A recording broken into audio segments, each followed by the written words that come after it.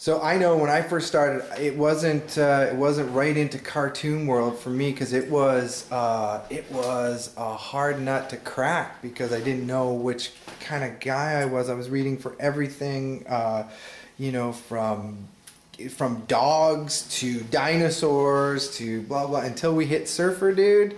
That's when I started working and I branched off from there. What was your first voice break? How did you enter this world? Yeah, I agree. It was a hard nut to crack, and also just trying to figure out sort of who I was also and what my voice was. And you know, I read much younger, I sound much younger, so I guess one of my first voiceover was a Palmolive commercial, and then I did a lot of commercials, and then finally the cartoon world kind of welcomed me, and I did a show called Monster by Mistake. And it was this claymation thing that I did with Julie Lemieux, who's unbelievable, and she played this little boy, and I played her sort of this tomboy. So tomboys started becoming my thing. I think people like to cast me as a tomboy because I don't have a super girly voice, and but I do have that young quality. So yeah, that sort of I realized was my niche, and then we kind of focused on that, my agent and I. And I guess I tended to play that sort of age range, you know, like that 13 to 16-year-old tomboy girl that kicks ass. And you know, all my characters have been very different. In fact, I also voice a character called, she's a stink aardvark. Her name is Melodia on Yin Yang Yo, and that's she's French, and she's got more of a voice like this, with a slightly French accent. So it's, you know, that's not so tomboyish. No. So, you know, we get to go off and, like, I think voice work for me is definitely like my most creative, because you can see who I am. You're not about to hire me as like I'm not going to play a 7-year-old grandmother right now. I'm not going to play a 6-year-old in live action, but as a voice actor, I certainly can. You know, and so it's so freeing. We love it, don't we? Well, speaking of voice, well, what are some of the places where they might have heard your voice on commercials, or like, weren't you the spokeswoman for? I did all those Clear Blue ads. That's it. Yeah, I was the voice for Clear Blue. They now have a British man doing them. I don't know why. that makes me want to take a pregnancy test, let me tell you. Yeah, how'd that work out for you? Yeah, it didn't work. As soon as it went British man, I lost. I lost it. Anyway, yeah, I was sort of like played the big sister sort of character for that, and yeah, that's what I would say. That was a very good campaign for me, and I've done a lot of, like, you know, I did the voice of Molson for a while, like little like that type of stuff, you know. Yeah. And what other kind of cartoons? What cartoons? Well, you know, I think both. I don't know. Would 16 be your sort of most memorable? Like, what cartoon stands out for you?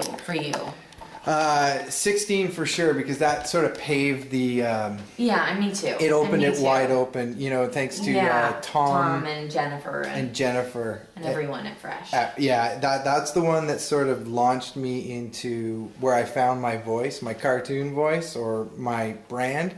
That's where it started, was 16. But oddly enough, I auditioned for Sidekick 2 weeks before 16. And?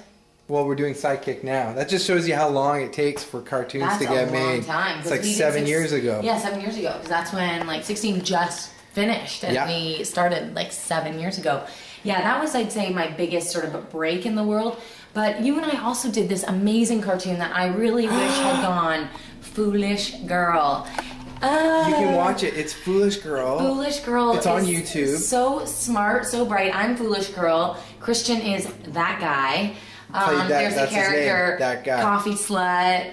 There's it's all roommate, the roommate. That was a cartoon boss. I thought was gonna go too. I thought it was going to fly. It was ahead of its time, but check it out, Foolish Girl. And I played that guy who she was in love with my character. Oh, in love with him. Mm-hmm. He's that guy, and I was so into him. And the animation is amazing. Vesna is the artist. She had an underground comic called Foolish Girl, and it finally got picked up and didn't go, and I can't believe it didn't go. But anyway, I think that's a character that I still feel very passionate about, and I'm brokenhearted that it never went somewhere. But But now doing 16 and being Jen, I love being Jen. That was fun working on that show. That was the best. Like the 6 of us, the first year, were in the booth together every session. They were very long sessions. I think we pissed off a lot of people, but we had so much fun, and I think that's why second season we all went in individually.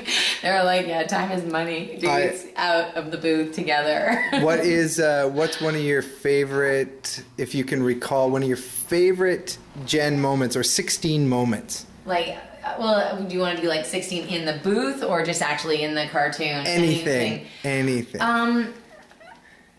I remember most of my 16 episodes. What would be my most favorite episode? Well, we're getting close to the end. I sort of, this is a tough question. I know, it's hard. So much of Jen. I think, the ones with Jen was always sort of found in compromising situations. I think some of the episodes where I got naked, because I didn't mean to get naked. I was walked in on naked. I think the 5-finger discount episode where Jen Masterson decides to pocket a ski jacket because she can't afford it, and all the friends sort of band together and say, we don't shoplift. I love that episode. So it was a great message to say don't shoplift, obviously, but it also showed this amazing girl, me, Jen, who does no wrong at a moment of weakness, and it shows that we all have our faults. We all go through it.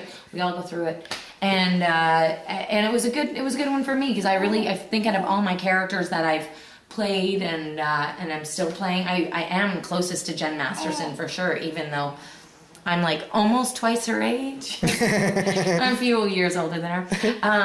But I definitely feel like Jen lives on inside of me. And I'm sad that the show's done. Just a note, that end scene where we're all saying goodbye in 16, we were all brought in separately, and every single one of us was crying. Did you cry? I was bawled. Bawling. If you talk about it for any length of time here, I'll start crying again. Yeah. And the song. Yeah. The song they did. It was like... See, cartoons... Move. Can make you cry. They can make you cry. They're not just funny and entertaining. So tell your parents, when they say, why are you watching cartoons? They're just going to turn your head into a mush. You just say, Mom, I cried. I cried. Do you get stopped a lot by people once they hear your voice? When I got stopped? I did a commercial for Molson. It was the little tagline was no one shaves during the playoffs, and it was played during obviously the playoffs, and it was a hockey dressing room. It sort of starts out in a hockey dressing room. You guys should YouTube this. Yeah. It's Molson Canadian Hairy Legs. And it basically pans this hockey dressing room and all these like hockey players and equipment coming off. And it focuses on this pair of obviously hairy legs, you're assuming it's a guy's change room. And the legs suddenly cross and the camera pans up and it's me. And I'm like, what? No one shaves during the playoffs. Blink, blink, blink. I blink 3 times. And after that commercial, I was stopped everywhere. Yeah. Like I'd be doing groceries, and I'd see somebody sort of eyeballing my legs and just taking a look, which are obviously not hairy. Don't lift up my pant leg. It's the playoffs. Screaming. Anyway, I think that was my biggest claim to fame. It's kind of sad, but at the same time, I'd go back there in a second.